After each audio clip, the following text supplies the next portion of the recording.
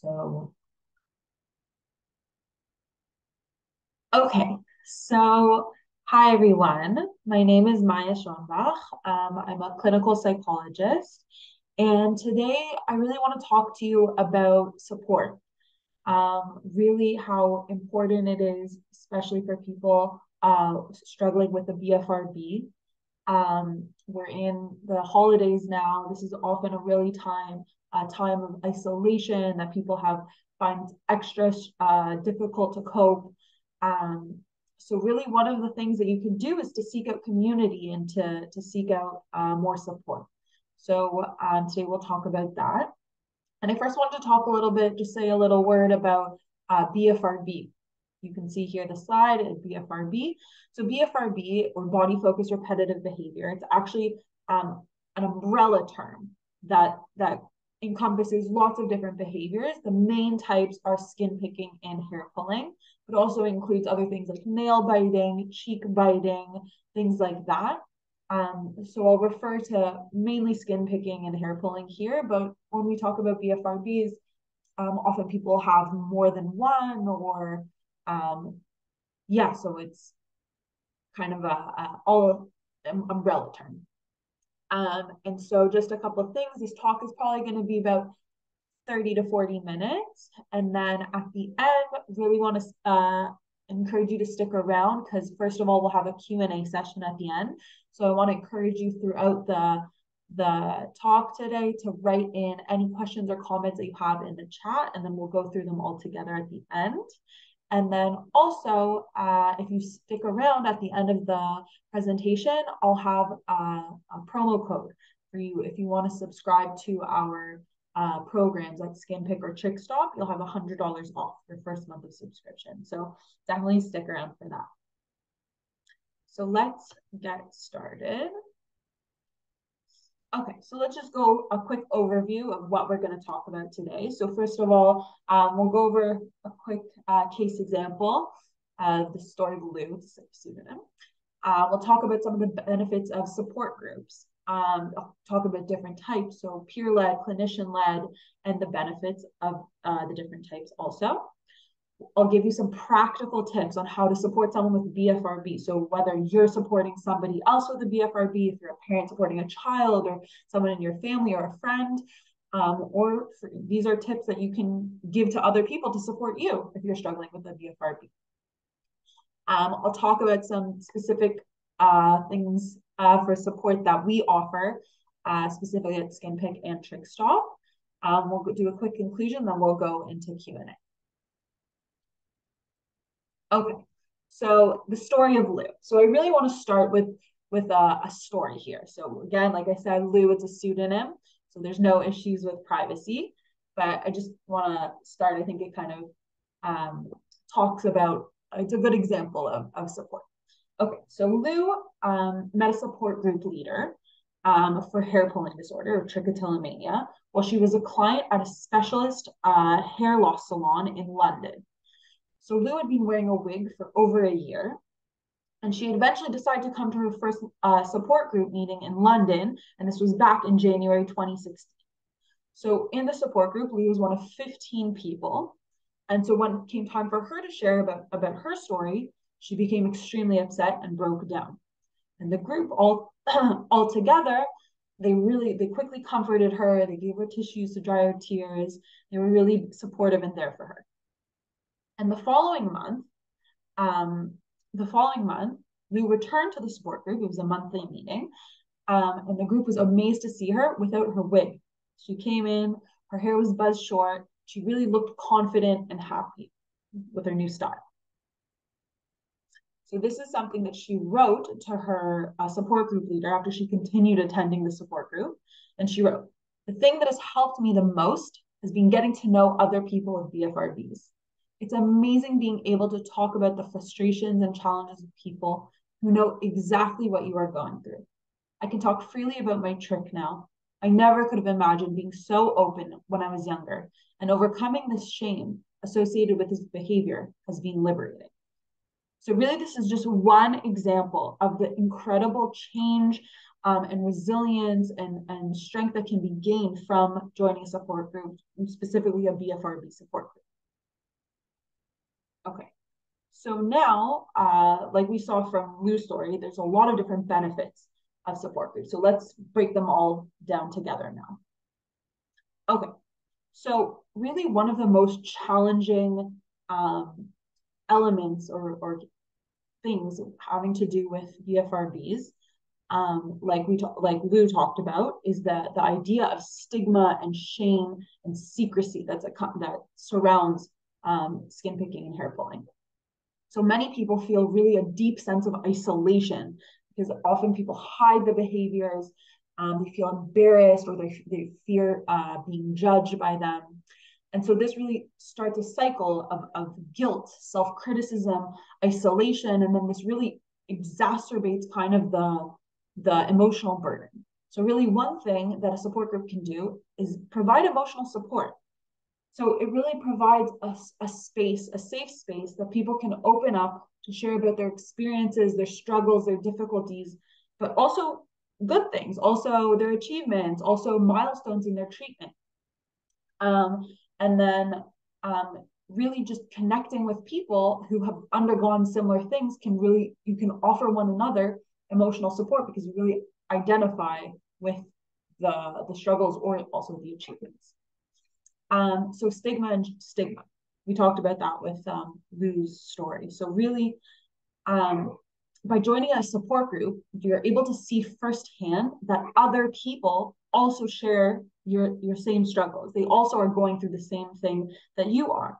So it helps to reduce the feelings of shame and isolation because you're in the company of other people that are going through the same things.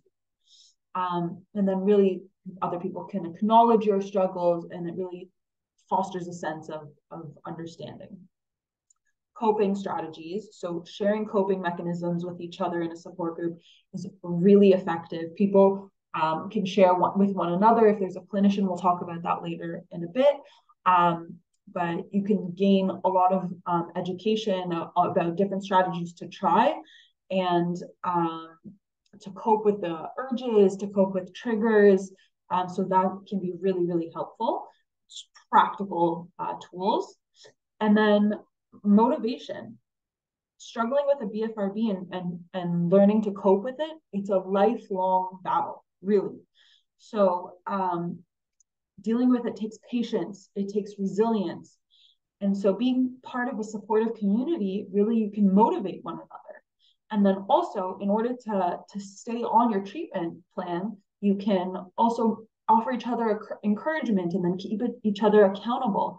Maybe in your support group, you can share, this week I am planning to do XYZ. We'll talk a little bit about some strategies later, but then maybe the next time you're in your support group, you can talk about things that you were able to achieve, things that you weren't able to achieve. So really can help you stay motivated and keep you on track with what your goals are. Okay, so oops. So another important thing is working through trauma. So a type of therapy that's used often to also work with BFRBs is called psychodynamic therapy. And that really involves trying to understand the underlying reason for the specific behavior. And so maybe it can also involve trying to uncover the reason why, but also like the first memory of the behavior. I see hands raised. If you could write in a question in the chat, then we'll address them all at the end. Often, the first time that somebody picks or pulls has to do with a traumatic experience. And then the behavior can really continue to take place in a dissociative state. That means that the person isn't aware that they're actually doing the behavior. And we call this automatic picking or automatic pulling, depending on the behavior. And so that is sometimes can be a trauma response. And so I wanted to talk about this in terms of the benefits of group therapy, of group work, by Stacey Nakel, who's a licensed clinical social worker. And she's a specialist in trauma work, but also specifically in group therapy. And so she wrote, if one group member discusses traumatic material, I may notice that another client has checked out emotionally with their eyes glazed over, which may be indicative of a dissociative response. So like we said, like this automatic behavior maybe, or a dissociation. I then have an opportunity to help that client come back into the room, observing her defenses with compassion. So really, it's the idea here, what I'm trying to highlight here is that in a group, it's not just the content of things that are being said, it's also the reactions, the interactions between all the different group members. And those are things that can be really harnessed and utilized in terms of therapeutic gain. And so really, these are all, the interactions are all really important ways to gain support also. And then another important idea, also from Stacy and Cal, is the idea of an individual therapy versus group therapy and group dynamics. So Stacy and Cal wrote about the idea that if you're in one-on-one therapy with a therapist and the therapist tries a certain intervention, it may not work one-on-one, but in a group setting, it might work. So here she gives the example, also, that's another pseudonym of Rose. So privacy is okay. And so she wrote, in individual therapy, when I would notice her pulling out a hair, I would ask her to put words to her feelings. Her answer was always some version of, it's just a bad habit. And the two of us went through the same routine several times during group sessions. And then one day, she was pulling out a hair, and a group member said, Rose, your hair pulling is driving me crazy. I want to know what you are feeling right now. And without a pause, Rose dropped her hand from her hair and answered, I'm irritated. Stacy's annoying me. And from then on, she pulled her hairs with much less frequency, both in individual and in group sessions. So really, this is to highlight the idea that sometimes an individual person, no matter how good the relationship is, no matter how much time you've been in therapy with your therapist, sometimes there's something about a group dynamic that really can make a difference and offer a different lens and a different aspect of support and create change. Okay, so we've talked about some of the benefits. So now I want to talk about different types of support groups and the benefits also of each kind. So let's start with clinician led. So these are groups, support groups, that are led by a clinician, typically a psychologist or a social worker, it could be a doctor. And typically, because they're led by a professional, the conversation is typically gently facilitated or could be structured in a specific way.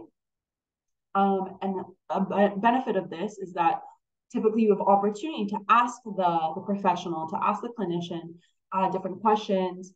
You can ask them about specific tips or different skills that you may, techniques that you want to work on, and you can gain education in that way. So some groups are actually skills-based, which means that the therapist teaches the group skills and then the group practices them together. And then through that practice, they offer each other support. So that's a great opportunity to learn new skills. And then also there's a lot of different treatment protocols, first of all for BFRBs, but specifically in terms of group dynamics. So therapists could follow a specific treatment protocol, and typically, I'm not quite sure actually about research on this for BFRBs, but typically in terms of group therapy settings, like I know for DBT, which I'll talk about a little bit later, there's a lot of research done on treatment protocols, and really very highly researched treatment protocols have shown to be effective in bringing about change.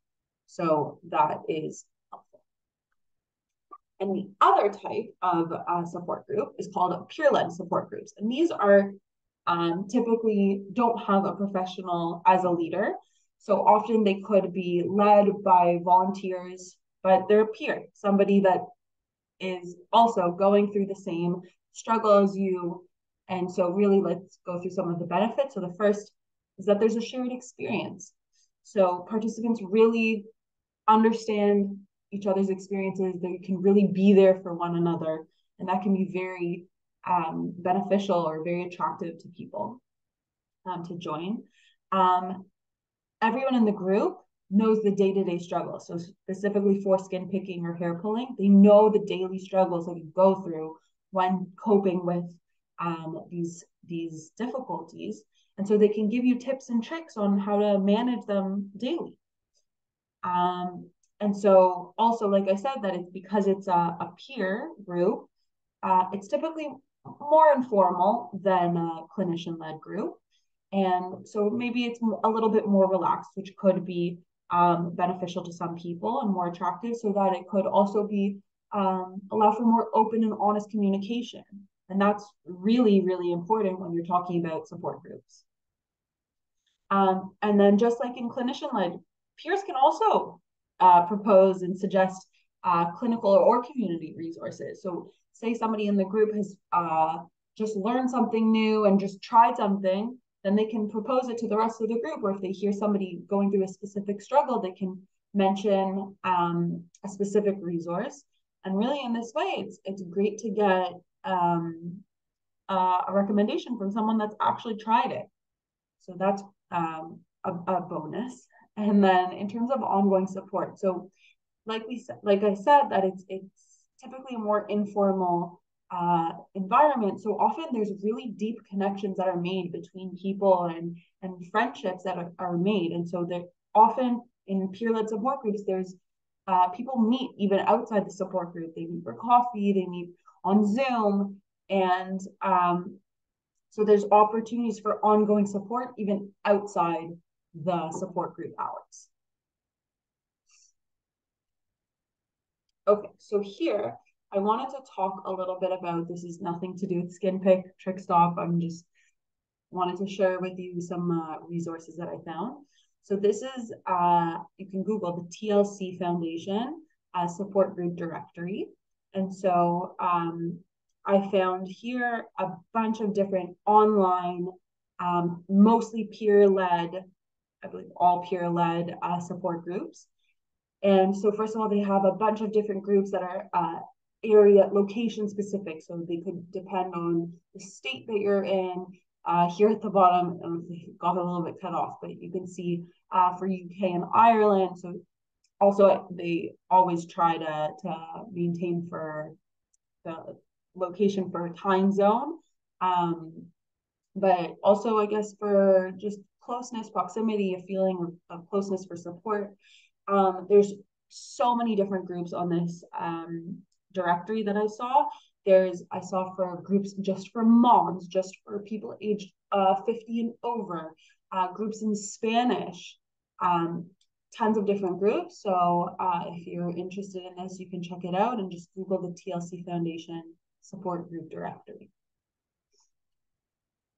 Okay, so we've talked about a bunch of different types of groups. Now I want to talk about, give you some practical tips. We're talking about support. How can I support someone with a BFRB, or how can I get someone, a loved one, to help to support me? Like how can I do this?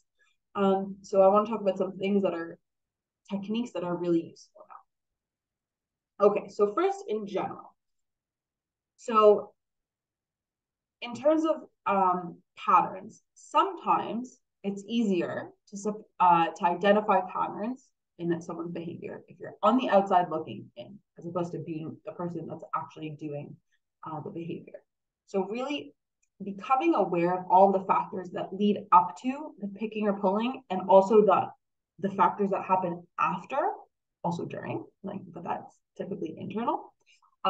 Those patterns are very critical to understanding and treating your BFRB, because we see it as a cycle, right? Before you see the trigger, you will have thoughts and emotions, you'll do the behavior, then you'll have thoughts and emotions after, and it's a vicious cycle. And so in terms of support, having someone to help you identify the patterns with the BFRB can be very helpful. And then they can also help, if they can identify certain triggers, then they can help you find different strategies to cope more effectively, which is my second point. is that they can help you brainstorm certain different things. So, for example, a big thing that we use at Skin Pick and Trick Stop, it's the gold standard of therapy for treating BFRBs, hair pulling and skin picking, is called HRT, or habit replacement therapy. And one of the key elements in that is called competing responses. So that is where you find an alternative behavior to do instead of the picking or the pulling. And so one of the things that somebody could do is help you brainstorm different things to do instead of the behavior. So for example, they could say, hey, here, I went to the dollar store and I bought you a fidget toy, or here's a stress ball.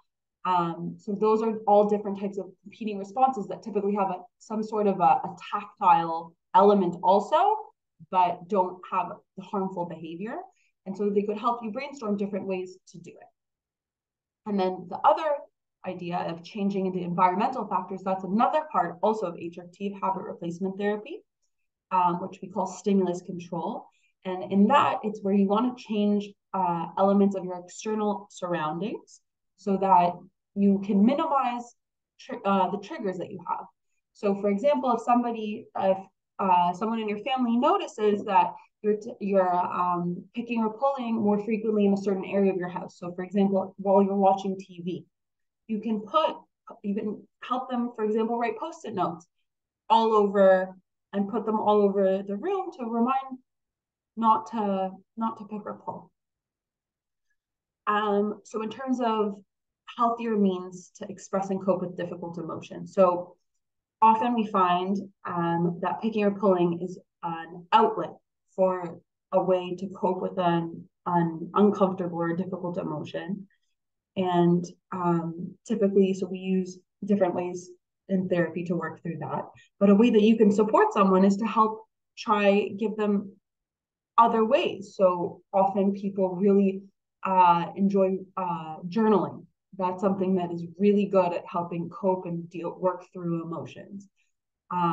Exercise, that's something that's very healthy, very good for emotion regulation. So supporting somebody by working out with them, scheduling walks, scheduling a run together.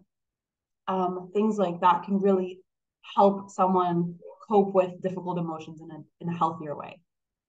Okay, and then finally, in terms of general tips, this might sound very basic or obvious, but it's very important because not everybody's idea of support is the same. So asking someone how you can be supportive for them is very crucial. So for example, sometimes people think that if I just say every time that the person's picking or pulling, if I just tell them, hey, you're picking, then that'll be helpful or that'll be supportive. But then, like we talked about earlier about the idea of stigma and shame, it might make the person feel more embarrassed and then maybe hide it more, and then vicious cycle. So it's really important to ask the person, how can I best support you? Where can I best support you? Maybe they want to be like notified that they're picking or pulling, but maybe only at home. So this is something that's really important. Okay, so now I want to talk about validation. So validation is a crucial component in building interpersonal relationships in general, but especially for providing support. So validation involves acknowledging and accepting other people's thoughts and feelings without judgment. So I should put in the background some different statements that you can see that are validating statements. So they are known to foster empathy. And so, for example, what I'm learning about you is the question, how can I best support you? What I hear you saying is, so now I want to talk about some specific techniques about validation. So these techniques, these validation techniques here, they're based off of DBT. I mentioned that earlier, or DBT is dialectical behavioral therapy, which is known for group work also, aside. And so these are being deeply researched. So, okay, so active and mindful listening. So an important thing in active listening is, first of all, maintaining eye contact really being present, being with the person, not being distracted on your phone, watching the TV, really giving the person your full attention. You want to also avoid interrupting the person while they're speaking, and really want to be fully present while they're speaking, and then also try to avoid fixing the other person's problem. So avoid jumping straight to, oh, you should do da da da da. Being present, being with them while they're listening, trying not to plan your response in your head while you're listening. Listen. So it sounds simple, but it's hard. Reflective validation. So this is often done as repeating back or paraphrasing what the person said. And this is really important to make sure that you understand what they are saying to you. So, and to make sure you've understood their message. So it could be something like, it sounds like you're frustrated because da da da da. And really this reinforces that you're actively processing what they're saying and acknowledging their feelings, acknowledging their message. Okay, so then validating emotions without judgment. This is very important because you don't want the other people to feel judged or criticized. So you really want to express that it's okay to feel the way that they do, and that's it's important to accept how they're feeling, accept their feelings. So this is an important technique. And then nonverbal validation. So a big one is body language, right? So you don't want to be sitting crossed with your body closed off. You want to be sitting open, so that you can listen to them. Sometimes nodding while people are talking is helpful, really to make them feel that you feel that you're with them, to convey that you're empathizing, you're understanding them. So these are ways to help them feel supported. And then finally, to encourage and acknowledge their efforts. This is really important. So to notice and to say, wow, I'm so proud of you, or that was such a big step that you did. If it was writing the sticky notes and putting it around, or signing up for therapy, these are really important things to recognize someone's progress, really, no matter how small it is. So this is an important technique also to make someone feel supported. Okay, so normalization now. Let's talk a little bit about that. Normalization is really another key component of supportive communication, and it kind of builds on validation. So it involves conveying to others that their experiences are not only valid, but also shared by many people. So that's the building on. So now let's talk about some normalization techniques also through DBT. And these are really all ways to make someone feel supported. Okay, so to universalize their experiences. So you really want to highlight the commonality of people's experiences. So really to express that people facing a similar challenge would feel similar things. So you could say something like, it's not uncommon for people to feel like that when they're in that situation.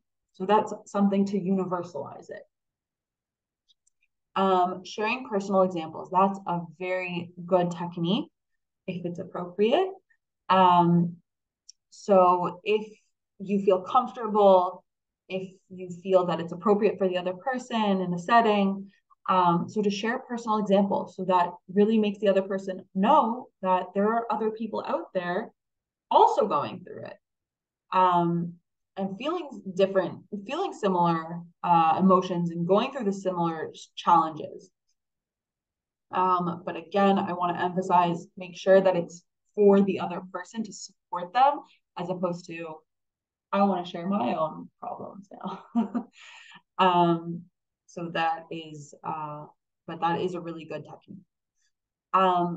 So to affirming the diversity of coping styles. So it sounds complicated, but really what I mean here is to say that everybody copes with challenges in different ways. there really is no one size fits all approach to dealing with things, to dealing with skin picking, to dealing with hair pulling, to dealing with anxiety, fear.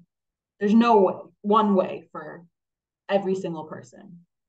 So you really want to validate their way of coping with things and reinforce the idea that everybody has their own unique way of coping with things. And then finally, we really always want to promote self-compassion. So you want to emphasize the fact that everybody has struggles, but everybody also has opportunities and areas for growth. While next to the idea that everybody also has strengths. So really to reinforce the idea that the self-improvement, it's a journey, it takes time, and it's okay to have both progress and also to have setbacks. And this is normal and it happens, normal being the key term in normalization. So for example, here you could say, it's really common to have a relapse of picking or pulling. Let's think together what maybe you can do the next time that you have an urge to do that. So that's something that you can do together to really normalize and promote the self-compassion if someone has a relapse. Okay, so now we talked about different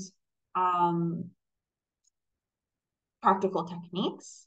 Now let's talk about the specific support that we offer here at SkinPick and TrichStop. We offer a range of different things, so let's go into them together. Okay, so first we have on social media, we have Facebook group pages. So we have one for TrichStop and we have one for SkinPick. And we have basically online community groups that are safe spaces for you to post, to comment, to read, just read if you want, different topics with different people that are facing similar challenges. And so really it's a supportive community that you can gain from each other's experiences. You can get advice, feel understood. And there's also a lot of good free resources that are you can find on our Facebook groups. So you can look those up and join those for free.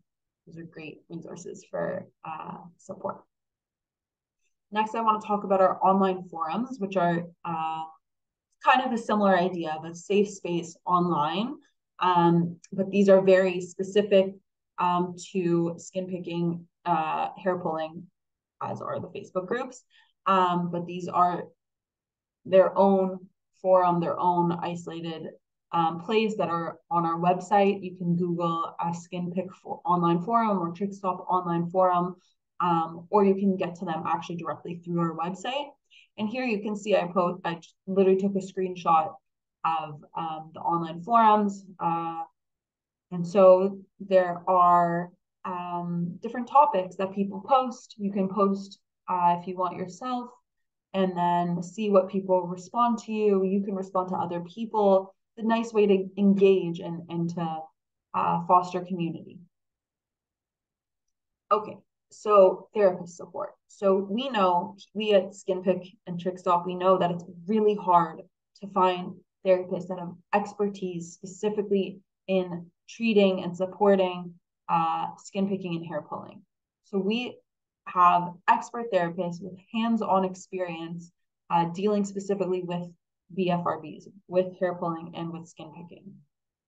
And so what they do is they build for you an online program that's individualized, tailor-made for you.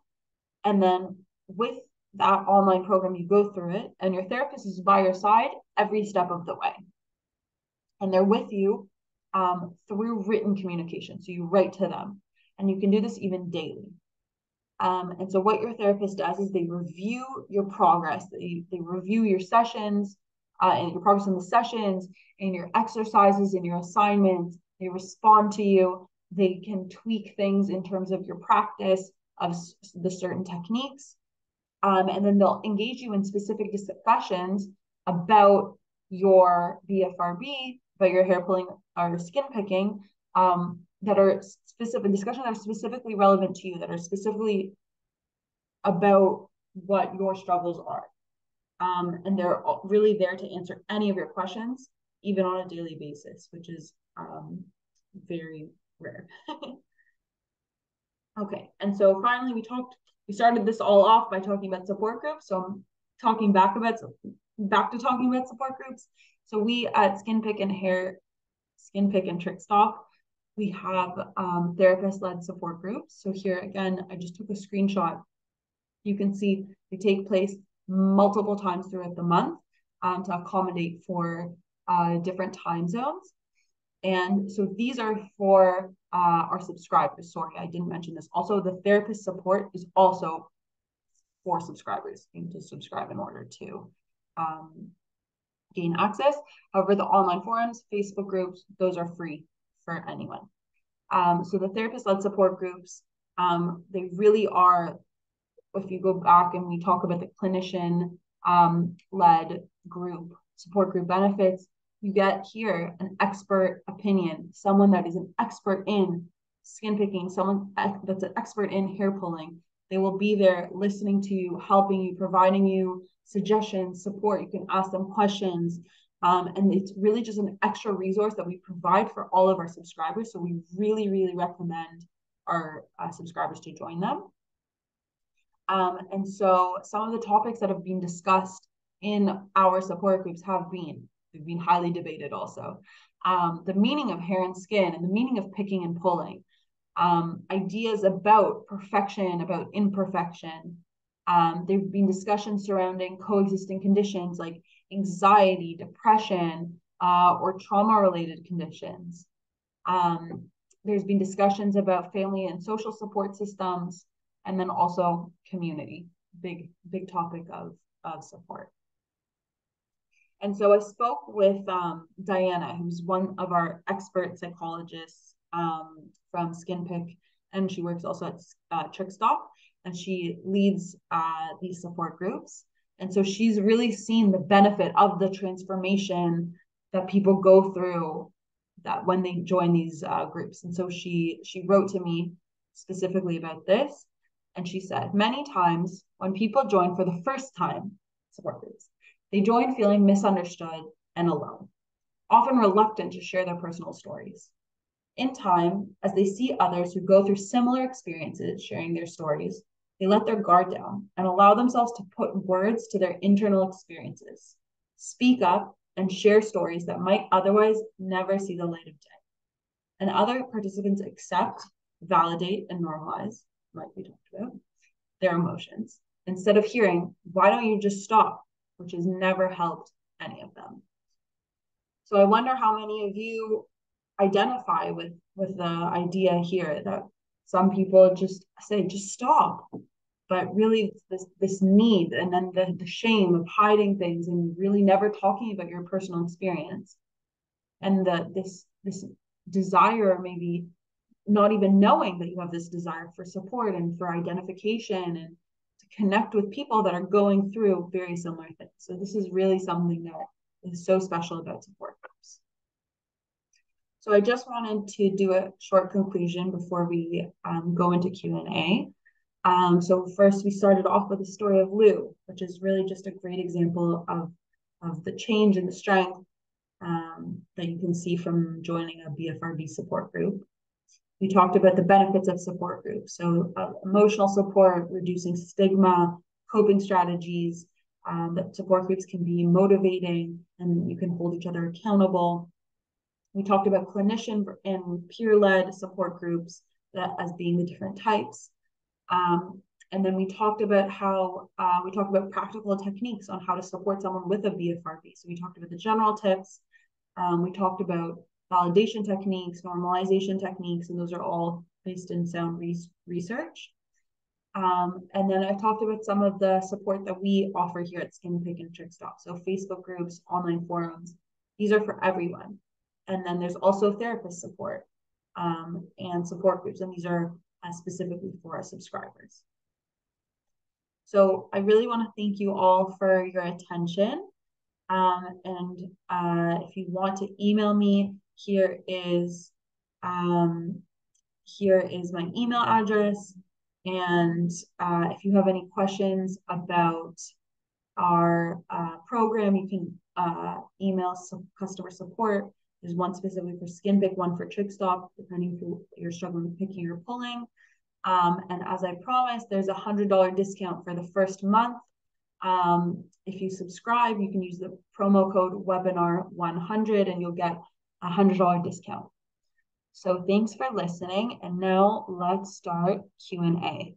Okay, so somebody started off by saying my voice cut out. I'm really sorry. I hope it worked better. Okay. And also, if anyone has any had any technical issues, if I had technical issues, the recording will be sent around to everyone who signed up. It will also be posted on our YouTube page.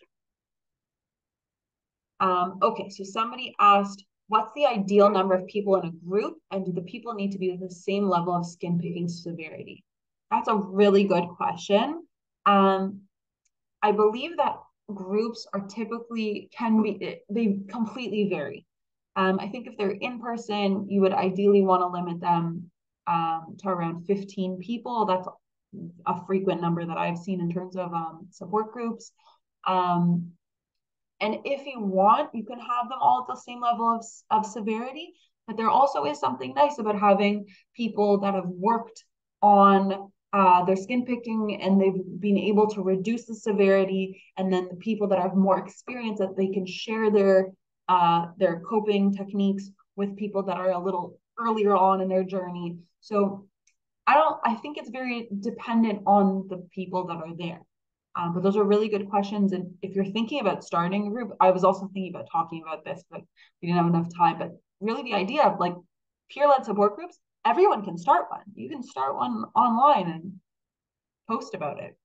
So, but yeah, I would talk to the people that are interested in joining and ask them these questions. Really, really insightful. So to avoid pathologizing language. Okay, sorry, you're right. I maybe didn't talk about this enough. So really important to not make someone feel stigmatized about their behavior. So you could say, instead of saying skin picking disorder or trichotillomania, which sounds scary, you could say that your struggle with skin picking or struggles with hair pulling. It's a little bit of a softer language. It's a little bit it removes a little bit of the stigma around it. So I think that's the big takeaway there. If that doesn't answer your question, write in again.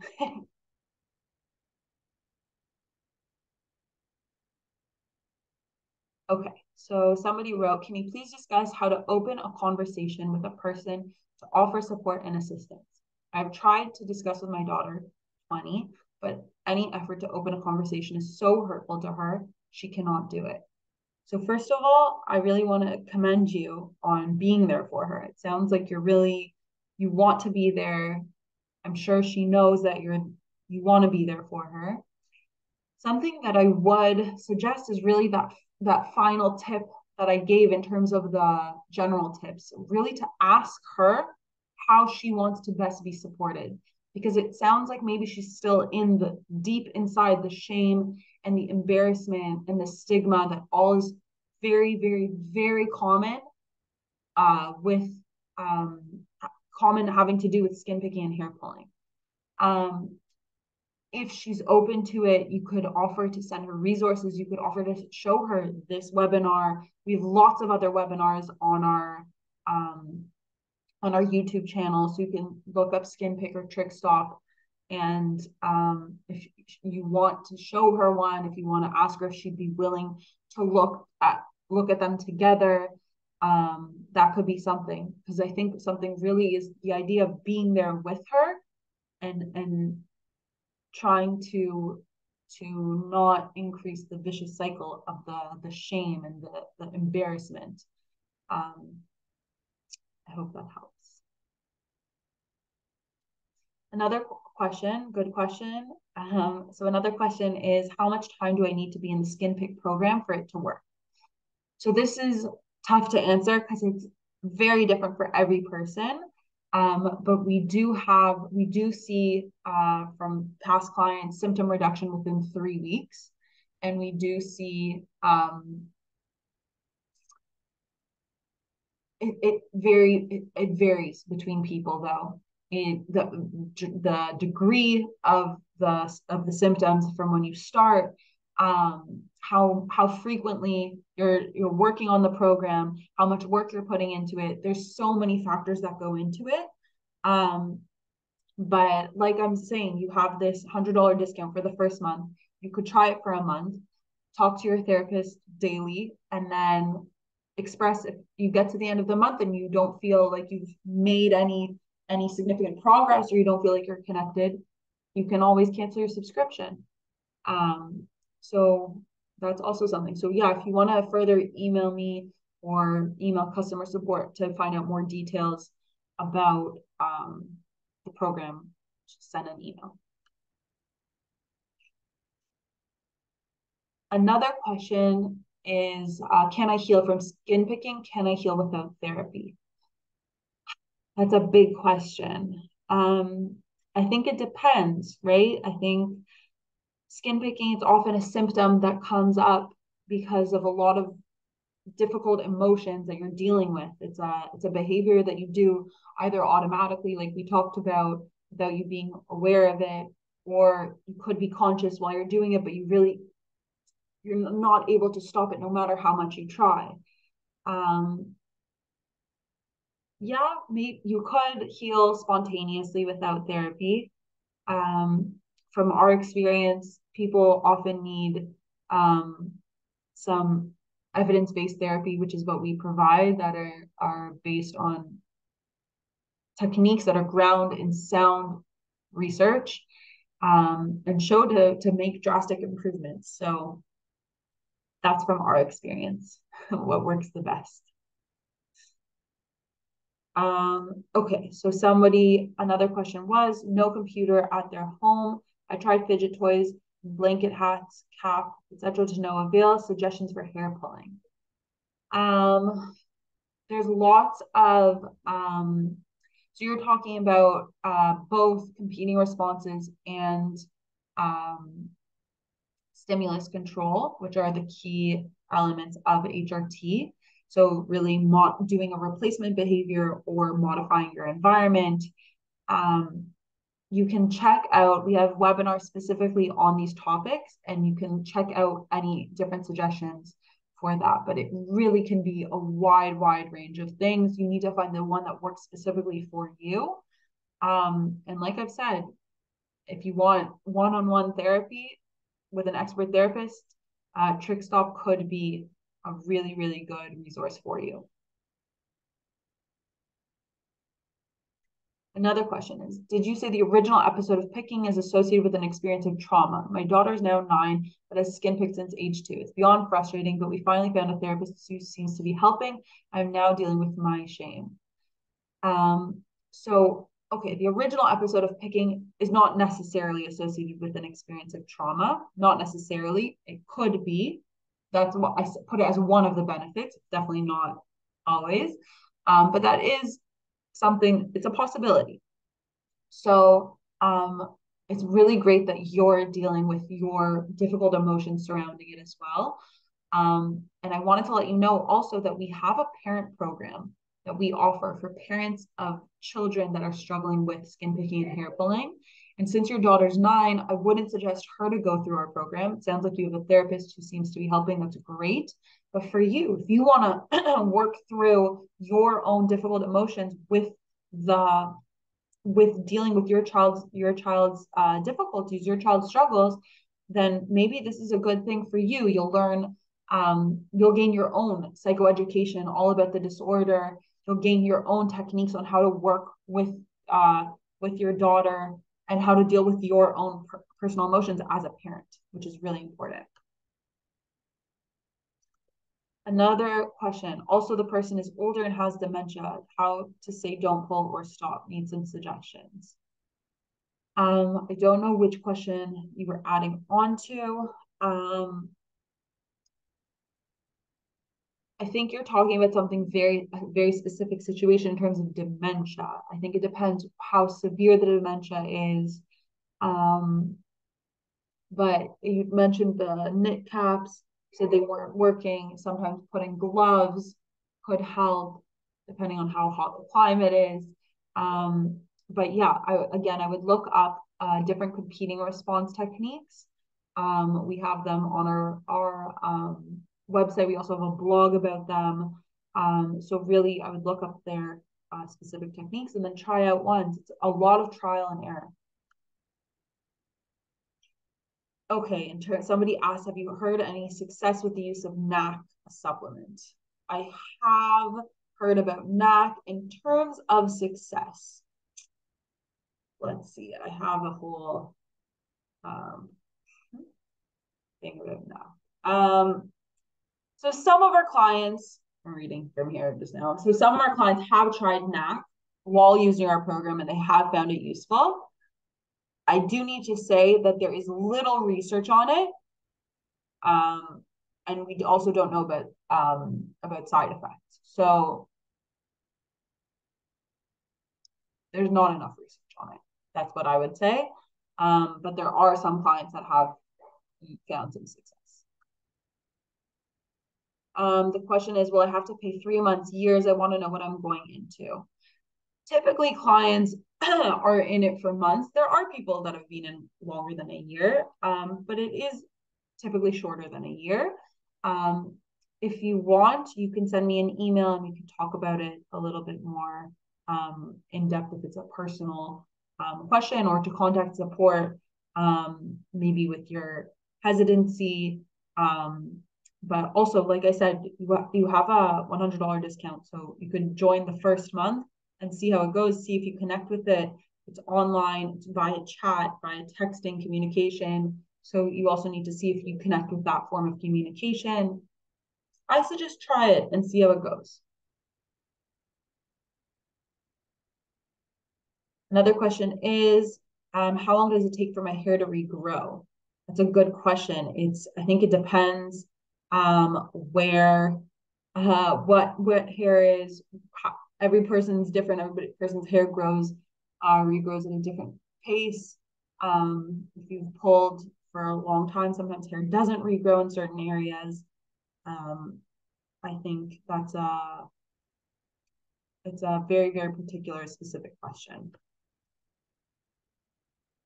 Another question is, I 20 have recently been medicated for trich and I've seen no improvements. Notice when I do pull, it seems like it feels good and therefore do it more. Do you have any alternatives for this rewarding sensation? Yes, definitely look through competing responses, and also the things that we talked about in terms of for coping with difficult emotions. So things that also give a rewarding sensation. Exercise, perfect one, gives you endorphins after for a run, for example. Maybe not everyone likes running, but if you go running, it often makes you have a rewarding sensation right after. Lots of different things like that. Competing responses, snapping a rubber band, using a fidget toy. There's lots of things that also have tactile stimulation. If you look them up on our YouTube channel, you'll see about competing responses, or on our blog also.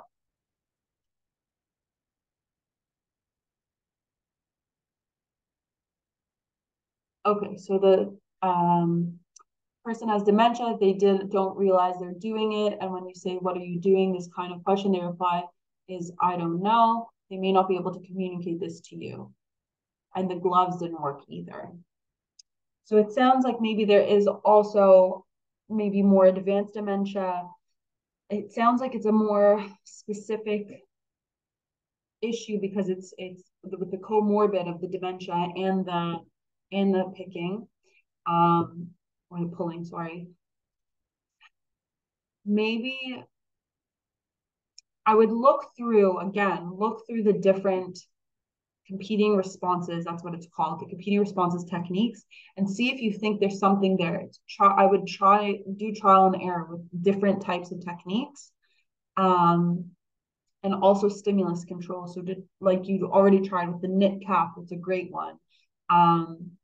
gloves, you already tried that. That's another great one. But ways to also reduce the triggers for the picking or pulling. But it also sounds like maybe there's an idea of the element of awareness, which is maybe making it more difficult.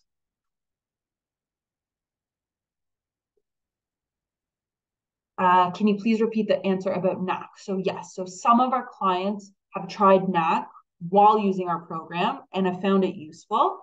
I do need to emphasize that there is little research on it, and we don't know enough about side effects also. So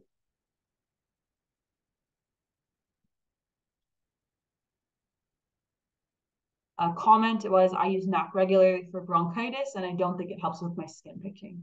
Okay, so again, different people have different experiences. So again, like I said, NAC doesn't have a lot of research for picking or pulling. Another question about my 9-year-old, her picking seems to be moving from face to arms to legs and now hands. Would you say the underlying problem is not being addressed? It, it could be. You said that this is your daughter that's in therapy right now. It takes time. It really is a long-term journey that takes time to work through and understand the emotions, especially if you said she was picking since she was 2 years old. So because we have so long working through practicing different behaviors of picking, it takes a long time to rewire those pathways in our brain and to find something alternate. So I think it's important to be patient, especially if you think that the therapy is helping. Again, I suggest trying out the $100 discount works also for our parent program. So that might be helpful for you as well. The other question is, what's your take on using hair coloring spray on bald areas? I think it depends. It depends on the type of spray. You need to make sure that it's not damaging to your skin. I think it's very dependent. If you think that it makes you feel more confident, I think that's a big thing. But again, like working on the underlying issues is very important. Last question is, have you heard about the medication memantine having a side effect of significantly reducing hair in people who were put on it for something else? I haven't actually. If you want to, I can look it up. Send me an email if you want me to look into this a little bit more, maya@helpingminds.com, and I can look into this, look into some research about that. Send me a link. Send me an email. Another question is where to look for the stimulus control and competing responses. So on our YouTube channel, we have, if you look up Skin Pick or Trick Stop YouTube channel, on YouTube, we have different videos all about this, like this webinar about those specific techniques. Is it a location that's a trigger? Anything can be a trigger. That's the difficulty. It could be a situation, a location, an emotion, a thought. It's very person dependent. And dementia person was in a rehab center and home cannot stress her for months. So I'm really sorry to hear about that. It does sound very stressful. Things could be triggers there. It is very difficult, and it sounds like it's a secondary issue, this idea of the pulling there. So I think being patient, trying different techniques, maybe using the validating and the normalizing techniques that we talked about today, that could maybe help with the underlying emotions there. Okay, so there's no more questions. Oh, 2 more questions. I'm looking now how to find your YouTube channels. Look up on YouTube Skin Pick. Here you can see it here, Skin Pick and Trick Stop on YouTube. And you'll find them there. Oops, done. May I get the answer again about where to take my children if they have skin picking or nail biting issues? Is there a group for kids? Sorry if I missed the answer before. So depending on the age of your children, if your kids are 14, 15, depending on the age, depending on their literacy level, they can specifically join our program. But we have a program specifically for parents. Typically, we recommend if the kids are younger than 14. then they join our parent program. So if this is for you, definitely look up our parent program and you can use our discount also. I hope that you can find other suggestions.